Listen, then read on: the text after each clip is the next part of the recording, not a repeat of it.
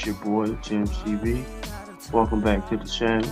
You can like, share, subscribe, hit that notification bell, man, and we are back with another clip, another video, and some things to get into with our thoughts, man. Stay tuned for the commentary, and I'll be with you shortly. Man, what's up, world? It is your boy Jim's TV, man. We back with another video, back with another clip in your ear, man.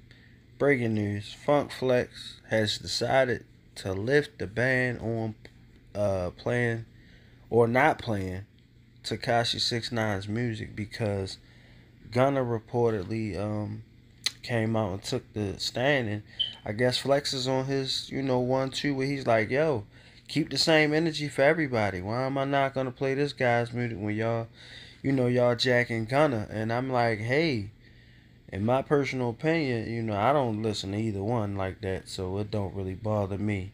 And entertainment is entertainment. The streets is the streets. You don't want to get caught up in the streets. Leave the streets alone and focus on entertainment. That's just my overall opinion. But Funk Flex states, what's everyone's opinion? For me, I am no longer not playing 6ix9ine's music anymore, speaking for myself only. Obviously, according to reports, the trend amongst a lot of the current rappers since and before 6ix9ine consists of cooperating and testifying. So everybody snitching at his point, so he just gonna play whatever now. He don't care. That's crazy.